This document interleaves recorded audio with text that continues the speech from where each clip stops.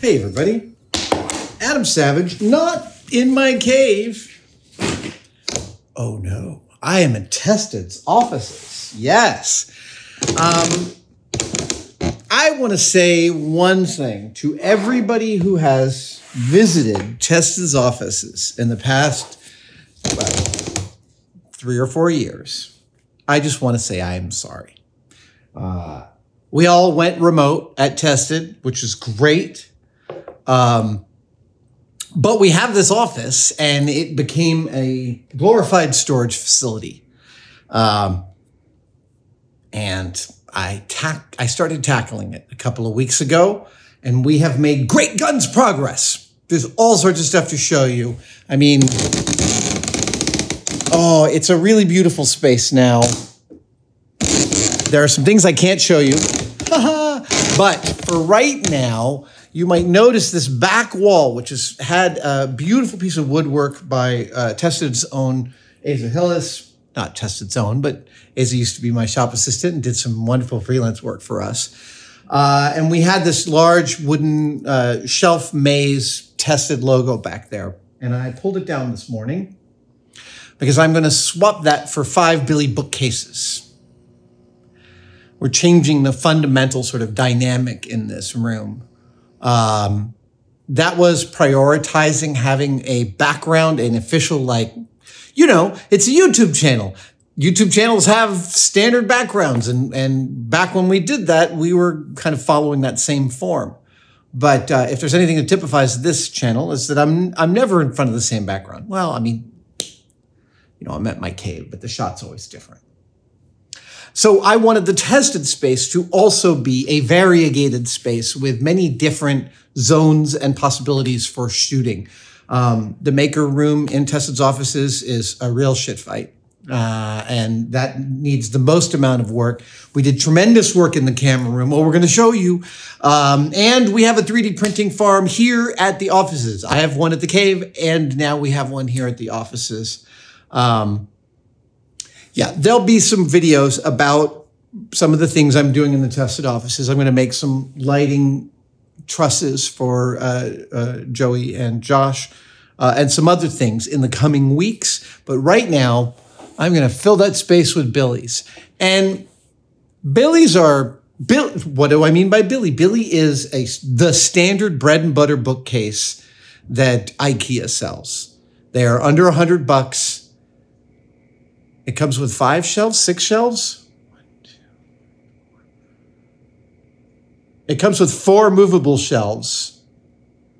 1, 2, 3, 4, 5, 6. So you end up with 6 shelves of the Billy.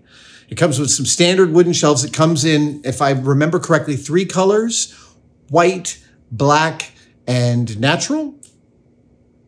I could be wrong about that. They could have changed that over the years. But my display cases in the cave are all Billy bookcases. I'm not doing the same thing here as I do in my cave. I'm not doing glass shelves.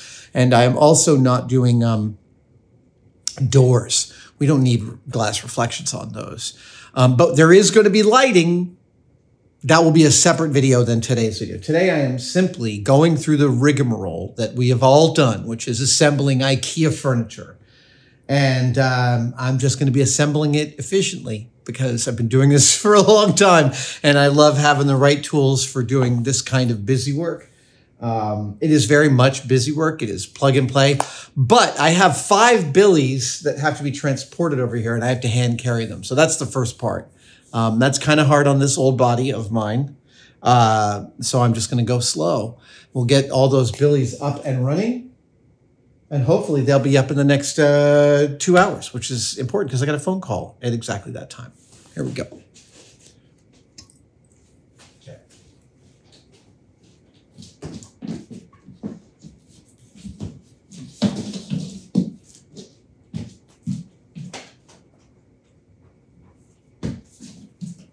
Oh!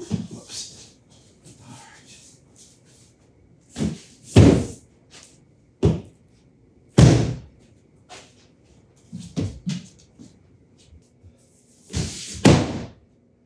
This is definitely the hardest part of the work today.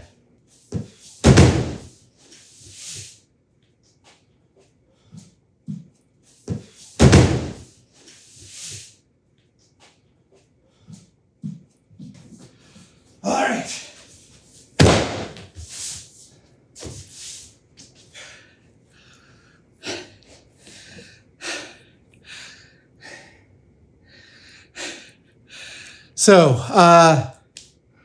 one of my keys for IKEA furniture is power tools. Number one, power tools. And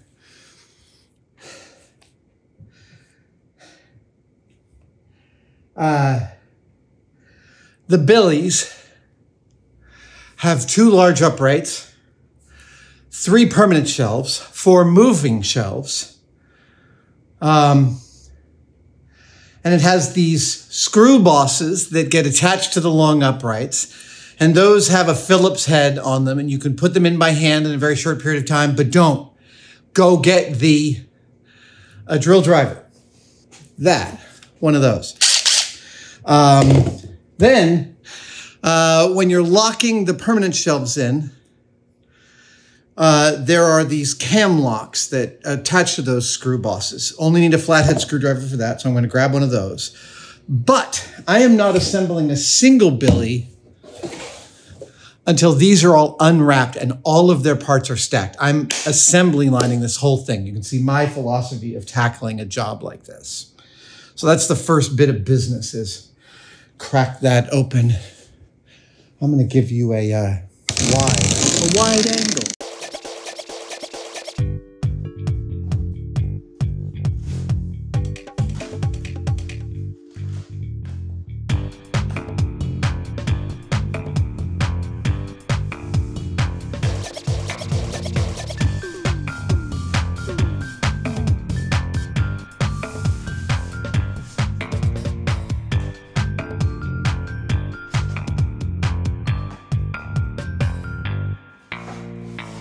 So here's the thing I want to communicate about that. That was all 5 Billy bookcases unwrapped, set out in piles of each of the parts that they are in less than 10 minutes. It was tedious and it was tiring and it was hard on my body, sure. But this is just something that's a frame that I really want you to hold when you're doing work where it's like, a bunch of it is unsavory. It's easy to look at like, I have to carry 5 Billy bookcases, a couple 100 feet each in order to get them in here and be like, ah. But like remembering that it's only 10 minutes and then you're done with it. That's the hardest part of the day, 10 minutes. The tedious stuff always takes less time than you think it does. That's what I wanted to communicate. Okay, so let's, we're going to get some part sorters here. Put this here.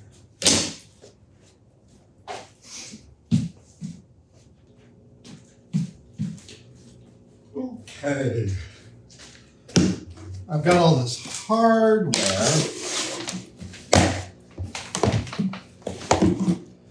These parts bins are left over from my nuts and bolts from my... Hi. Yeah, I'm sweaty.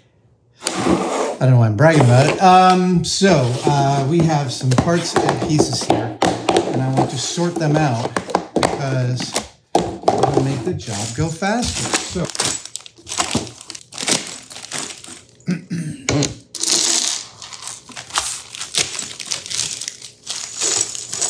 the goal with assembly lining is each approach happens once, right? So if I'm sorting bags, I'm sorting all of them at once. This is the first thing. I separate out all the wooden dowels. All right.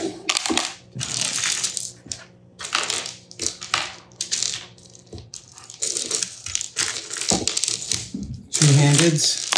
I always like this way of going. If I can always be grabbing, maybe G.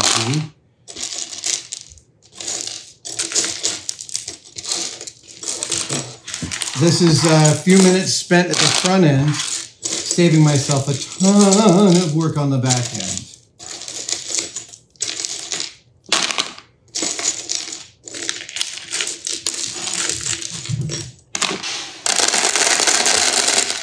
That's it. It was the full complement of hardware for the Billies.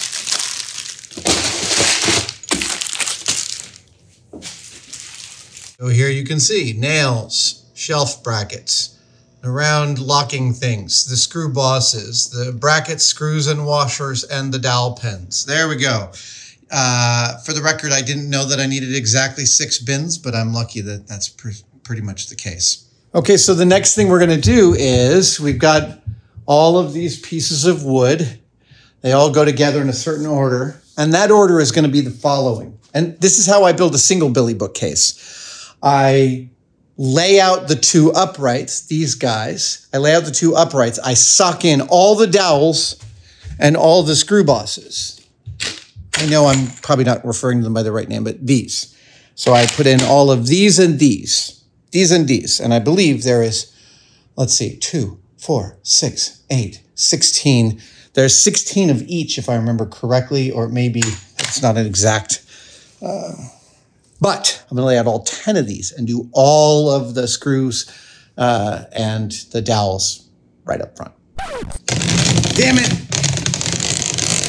Oh, I got you this great shot and a time lapse of me going through and putting in all this hardware, and then I forgot to press record. So what I was going to say before I forgot what my job was if you could have seen the time lapse, you would have noticed me going through this set of 10 IKEA Billy bookcase sides, and I put in all the dowels, and I went brr, brr. I went for the dowels, I went brr, brr, brr, brr, brr, brr, and for the other pieces, I went brr, brr, brr, brr, brr, brr, brr. I did 2 different patterns, and you may wonder why I would do 2 different patterns, and the answer is, it bears repeating that whenever I'm doing really tedious crap, I am entertaining myself by thinking of ways I could do it faster, more efficiently, and just slightly differently. All of those things are in play. So now I'm about to put in all of the uprights on 5 of them. Yeah, this time I will not forget to press record.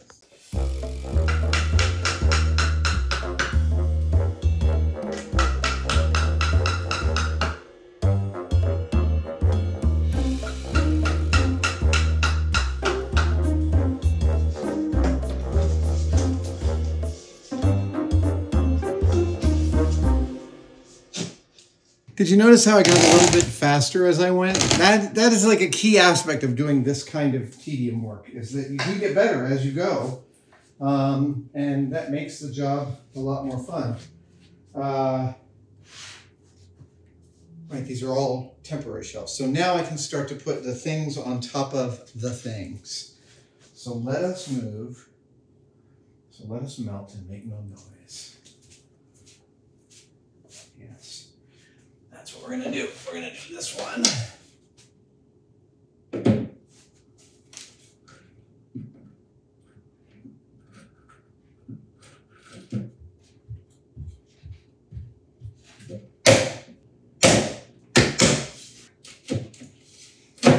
So,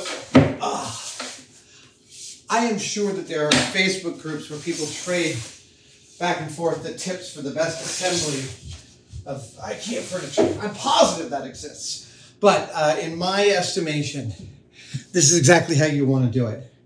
You want to do the way I've done it, and then when you put the board on top, you do the middle first, then the bottom, which is the real hard part, then the top, which is the easiest. So, get this up. Get it sighted, get it in. There we go. For this job, I've chosen the king of screwdrivers, a mid-70s Stanley number 66204 flathead with the best gription I've ever experienced. And now, yeah, let's install some things.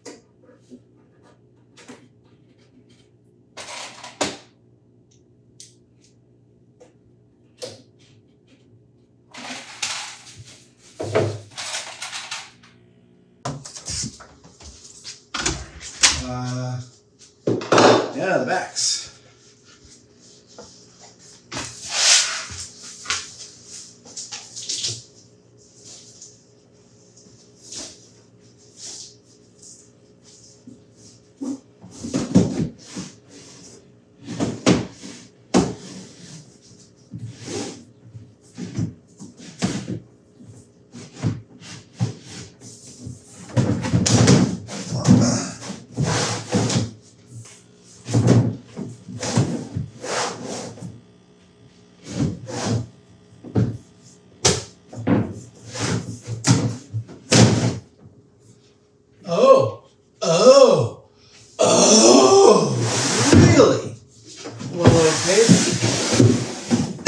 This I did not realize. The backs have to go up from the bottom.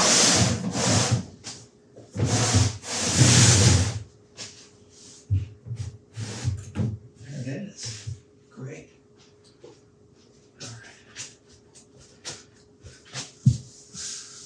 Yeah.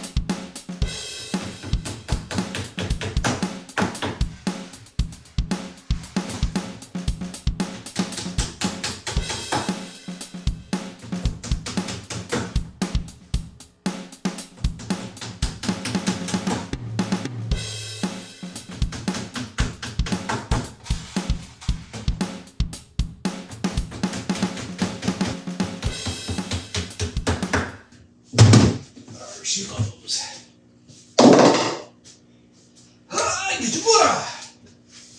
Come on.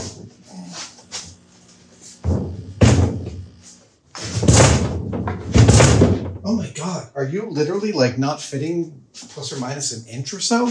So they're up, but they're not done. Because I've got to.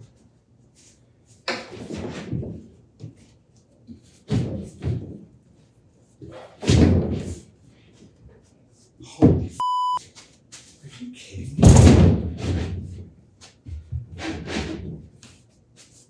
Wow. All right. So it looks like this thing fits, but with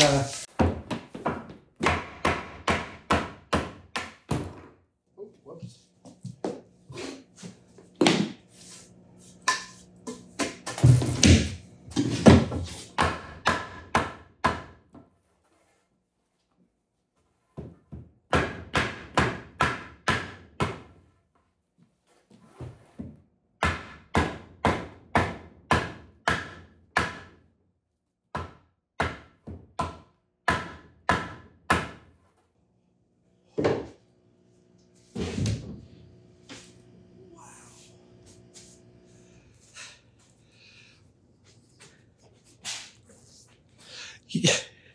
Regular watchers of this channel know how one of my personal bugbears as a maker is I tend to get greedy about tolerance and I don't want to waste space. So I've got a space to fill and I'm making something to fill it.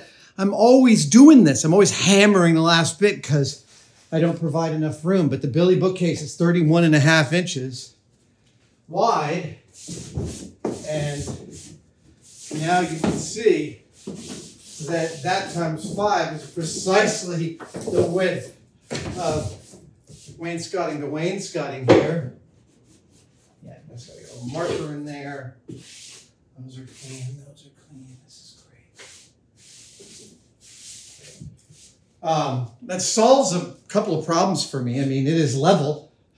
Not much I can do to make it any better than that. I'm going to lock these to each other, and then I'm going to secure them to the wall.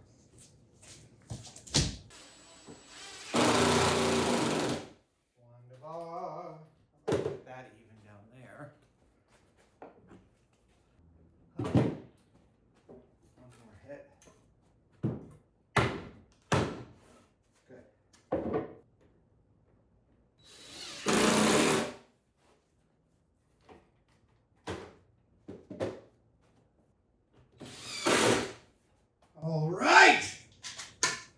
Yeah. Right. Let's open this up here. Let me get a level.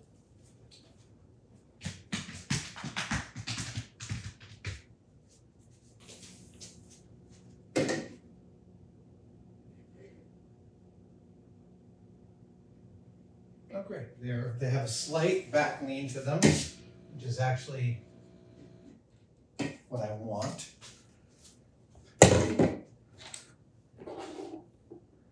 Well, I'll tell you what I want, what I really, really want. I want a zig-a-zig-ah.